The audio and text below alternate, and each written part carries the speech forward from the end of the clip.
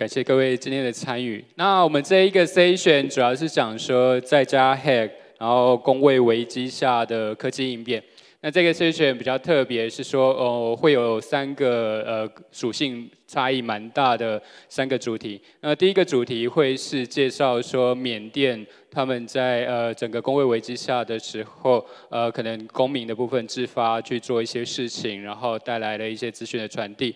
第二个主题的部分会是由 Project Lockdown 去介绍他们在公卫COVID-19 的期间，然后去做各种资料的收集，然后试着把各种国家它的一个可能封锁的情况，把它视觉化呈现。然后第3个议题的部分会由我们台湾这边的9种团去介绍如何在整个COVID-19 期间进行一个 conference 的活动。那我们接下来的部分，因为在第1位讲者的部分，我们会有预录的影片，然后第2场的讲者他会有远端即时参与，然后第3场才是由现场。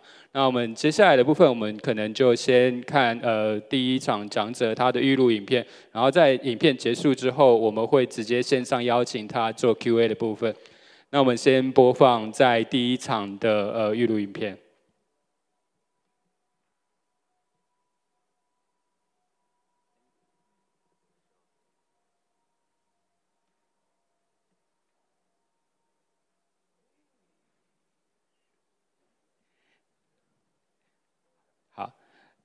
声音的部分有点状况。那其实就是 Nyan Coco， 他其实在这个整个过程的经验是比较特别的地方，是因为缅甸的人口有5000多万人，但实际上在缅甸，它可以上网的人口可能不到它总人口的1半。在这样一个情况底下，他们其实面临了很大的一个资讯传递的挑战。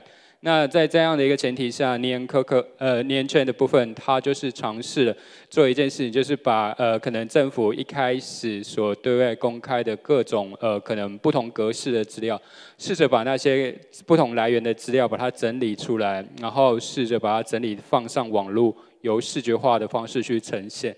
在这样一个过程中，他们其实他们有招募了很多的算是志工的协助，然后参与到其中。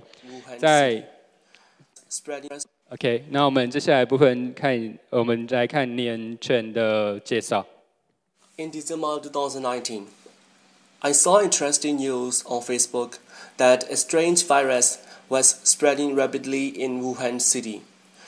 Many experts speculated that, at this rate, it could infect the whole world in a short period of time and become a global pandemic. I learned about pandemic in my school and always watched the movies, so I knew it was gonna be a big deal. The question popped up in my mind was, how do we prepare when it arrives in Myanmar? And which kind of the proactive measures could we take? As expected, the virus spread to the countries with the highest flight condition. Until then, we didn't have much clear reporting about each and every cases. Then I found a dashboard made by Johns Hopkins University. It tracks the coronavirus case number from different authorities, health institutions, and medias, and show to the viewers in a very simple term. We have used similar reporting in the Google Analytics or Firebase or in any other kinds of monitoring tools. But using that in the healthcare setting, I haven't seen many. By learning from the Johns Hopkins dashboard, I believe that the information is very crucial and it plays an important role to control the spread of virus at the scale. I decided that I will build the virus surveillance dashboard for Myanmar. My name is Dr. Nyan Gogo and I am from Myanmar. I work in one of the UN organizations and I am a medical doctor, but also the tech enthusiast. So I build civil tools, clean open data, and advocate the use of technology for better healthcare. I want to share about some background of Myanmar before we continue to the pandemic. Myanmar is a country in Southeast Asia, and it is neighbor to Thailand, China, and India. According to 2014 census data, we have the population of the 55 millions. Myanmar became the democratic country in 2010, and the last general election was held on November 8, 2020, and the ruling party, National League of Democracy, which is led by the Aung San Suu Kyi, won the election again with the extra landslide in all regions. Well, 10 years ago, in Myanmar, the mobile internet was not available, and the internet censorship was high, and we could not even have access to YouTube or blog posts. And also, the connection speed was notoriously slow. It was even the lowest among regional countries. Besides, the mobile SIM cards were very expensive, and we had to pay about $500 to buy one SIM card. So only a few percent of the population had the smartphone, and they have access to the internet. However, since 2013, the 5 major telecoms entered the Myanmar market, and they ran the business to provide the services, like internet services and mobile services, to the Myanmar people. There are about more than 20 million, or probably more than 20 million internet users in Myanmar, and all of them are on the Facebook. Most people use the Facebook as the internet, and they do all kind of activities, such as the communication, the finding the information, online shopping, entertainment, even dating. So what about the open data and the civic tech? What is this like in Myanmar? Well, it is a relatively new term for most of the people, but I think that many people have been doing a similar work under different names. The civic tech ecosystem in Myanmar is mainly driven by people who have a strong desire to see the country in a good place in a global setting. Most of the projects are run by local people from the tech backgrounds at their own expenses. So we can see the civic tech activities and projects in the government-related works, the election, the parliaments, information, environment, agriculture, and lastly healthcare. But I have to confess that this is not a complete list, and many more that I am not familiar are left behind. Okay, now you got the idea about what is the Myanmar and what is the situation in Myanmar. Now let's return to the pandemic. So when I have decided that I will build a dashboard, coronavirus dashboard for Myanmar, the first thing I had to do was to find the data source. Sadly, there was no data source in Myanmar. The only reliable one I could find so far was from the Ministry of Health and Sports, but they didn't publish the data in the tabular format, but in the announcement and in news format. My first thought was to use the pattern recognition or natural language processing to read the Myanmar text in those news announcements. However, the NLP is not ready, and we could not invest the resources in it, and there will be a huge work. So the only option was to do the manual extraction with humans, and this is the way. We had to read the news 2 or 3 times to understand the context and figure out which kind of data is given in the news and what is useful for us.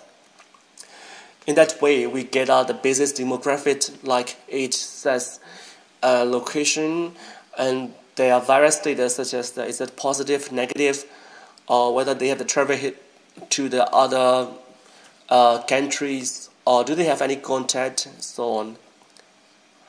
Besides, the presentation style and the writing pattern of the news usually change multiple times a week. If the announcement format is changed, we have to relearn the pattern, and it took us a lot of time to transfer into the data set. At first, it was only me. Then I received the help from my colleagues, and they helped me by giving suggestions, advices, and sometimes they even helped me to fill the data when I was busy with other tasks.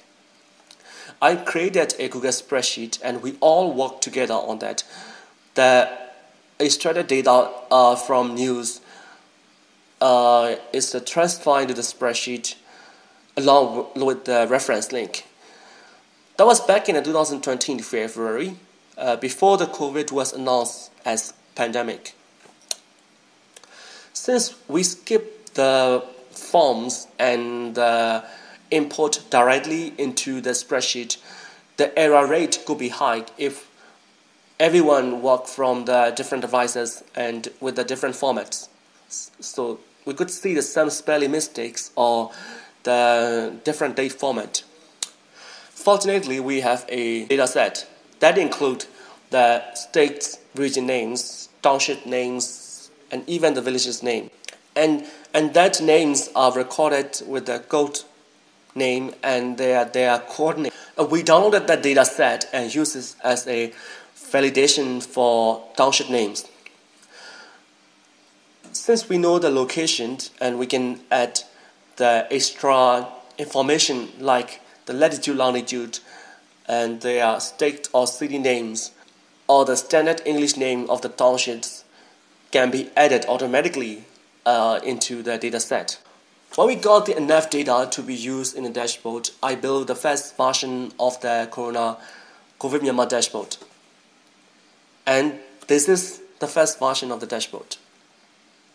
It's pretty simple, right? Because Myanmar didn't have the positive cases until March 23.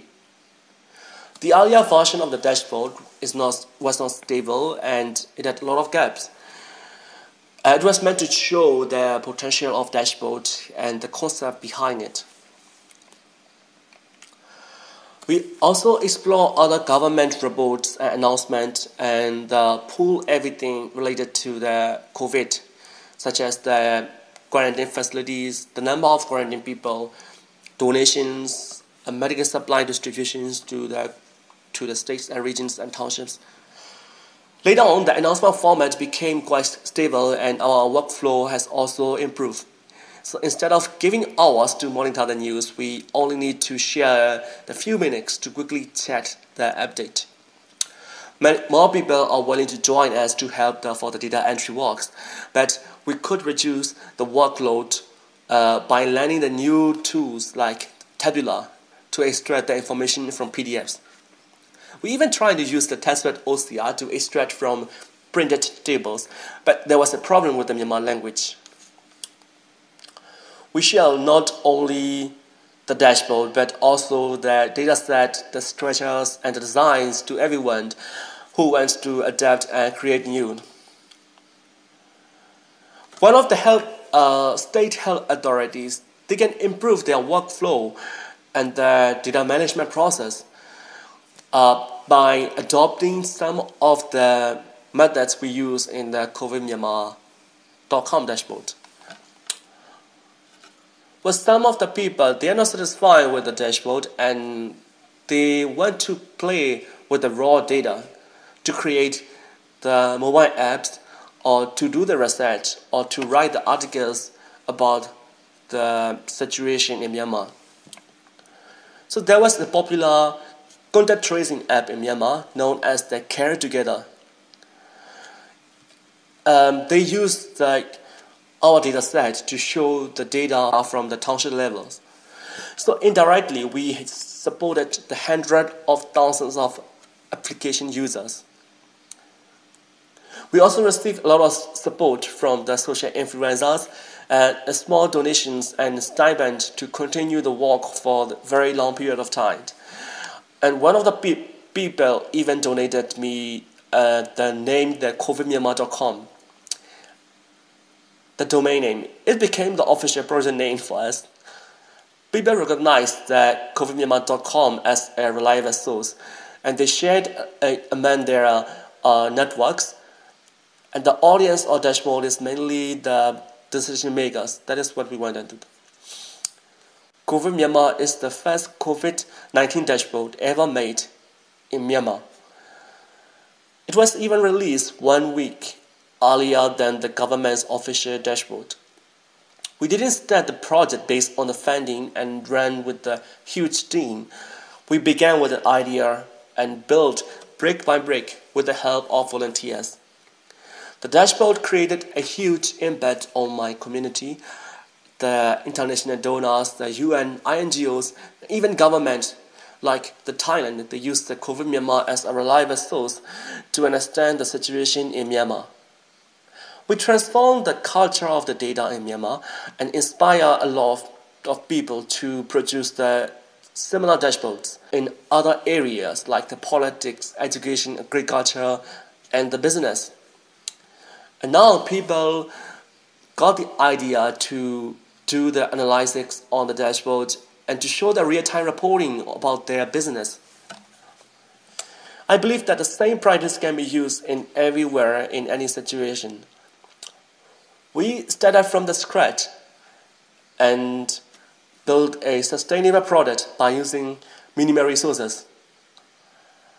And this is what we want to share to the g0v today. Thank you. 好，我们非常谢谢讲者的分享。那我们待会 Q&A 的部分，我们会透过 Slido 进行。那其实讲者已经在远端 ready。那我们就是等一下的部分，就欢迎大家透过 Slido 进行提问。在开始之前，其实大家可能在提问题之前，我其实已经有先跟讲者联系过。那我可能先问几个问题，就是我想在这一场的部分问一下年成的部分是他在制作这一个资讯对外公开的期间，不知道有没有接受来自可能政府的压力，或者政府可能会主动接触啊，以及这方面的经验。那我们看，请年成的部分，Hello 年成 ，Are you there? Hello. Hello there. Good afternoon. Hello. Hello. Hello. Yeah. Can you hear us? 年成，Did you hear my first question? Not yet. See that again. 好，就是我再 repeat 一下我第一个问题，就是不知道您在制作这一个仪表板的过程中，是不是有受到来自政府端的压力？对啊。Well, yeah, I think the question you asked is the first one, right? Did I receive any attack about the Thailand?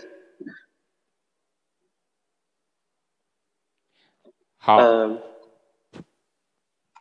那我们接下来看 Slido 的第一个问题。好，第一个问题是您在制作这个仪表板的过程中，是否有受到任何的攻击，或者是说有这样的声音是不相信你的资料啊？如果发生这样的情况，你是怎么样的处理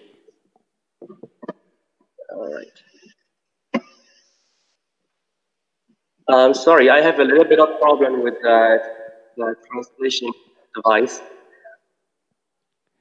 Yeah. So to answer this question, actually, I didn't have any attack from anyone. um, like most reliable. Because like we build our data set, we always uh, rely on the data from the official publication, like the government announcement, and we always have the like reference link in every data. So that is why we can like give like credibility to the users. So in that way, we guarantee the accuracy of our data set. Yeah. So I think I will put it another question, right? Because like data translation is not working on my side. Uh, so like I said, the credibility and the public trust for the data set, we always give the reference to the original data. We don't manipulate our data, and we didn't try to change it. Besides, most of our stakeholders, they are also the like people who have the reputation and who can guarantee the accuracy of our work. So since they support dashboard and we like the was also trust in the data and our dashboard. Any stress from the government? Government is industry head of sports. They are doing their work, and since most of their work are not machine readable, not interpretable for most of the people, we trying to convert to the more readable format. So since even though we don't have the official collaboration, we are just supporting each other. They provide the data on their website and Facebook page, and I try to get the data and put it in the spreadsheet or the similar data special format, and republish in the dashboard and on the data set.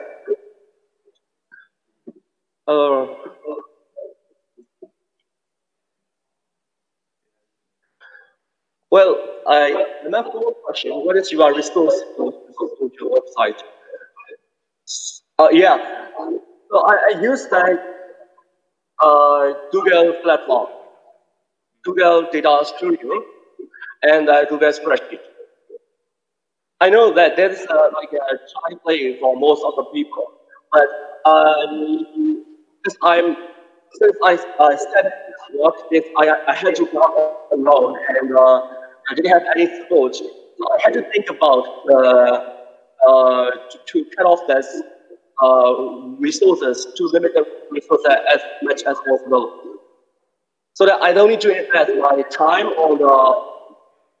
I don't need to invest a lot of time on the website development, but instead focus on the dashboard and the data. So when I use the Data Studio, it is very easy, and I can instantly change the design and the data structure and the chat inside it. So that is very convenient for me. And also the data Google Sheet. That Google Sheet is honestly, when I started with the Google Sheet, I didn't expect to reach the number of patients to like 100,000 in 1 year. I only expected to reach like 10,000. But until now, I can manage the increasing number of data in a Google spreadsheet. But if if the number of patients is increasing at this rate, I had to find out the alternative to like to work on the bigger data structure and scope.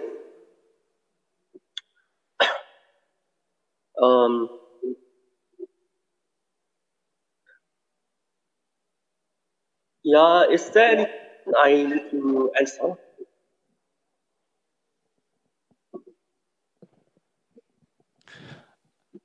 Okay, thank you, thank you，聂恩成。我们也可以感受得到说，在缅甸的情况，他们在资讯的普及可能是比较困难的情况。那在这样的情况下，其实，在聂恩成他其实还是很努力的从官方的资讯萃取了我适合大家可以去参考的资讯图表。以及说，他们在这个过程中，他们其实建立了资讯对外的平台之后，其实包括说邻国泰国的部分，他们也有参考了，包括他所制作的资讯图表来进行一个疫情的控制工作。那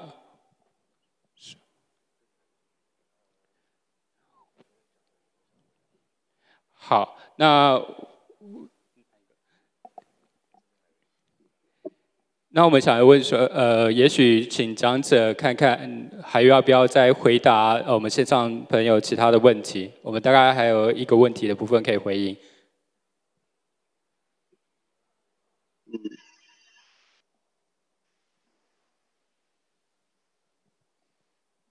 All right.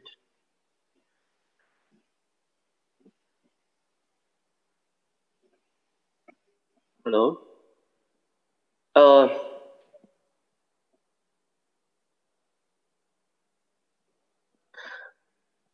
So since I don't speak the Chinese, I cannot understand most of this work. But yeah, I will try to answer the more questions here. If the time is up, and please let me know, right? So the internet connection in the pre-recorded video, I mentioned about the internet connection in Myanmar, but that connection was like about the situation about like 10 years ago. But now we have a 4G internet and also the 4.5G on the way. And so the internet coverage rate is pretty high. Like I said, about the 20 million people, which is nearly half of the population, has access to the internet. The poor internet connection is actually because of the infrastructure, yes. Because at the time, there was no competition. There's only one telecom to give the internet access to the whole country. That is, now we have more than 5 telecoms working to support the internet to everyone. So we have more choices. And competition is increasing, and like we can get the higher speed in the lower price now. Yeah. Well, yeah, actually, I don't have an individual plan to collaborate with the government, but on the other hand, I'm working in one of the organizations which is supporting directly to the government. So I am working in an organization and supporting to the Ministry of Health and Sport for this COVID, and also for the health-related data works. 好的，那我们非常感谢倪恩全今天跟我们的分享啊，我们非常谢谢他。OK，Thank you，倪恩全。Thank you. Yeah.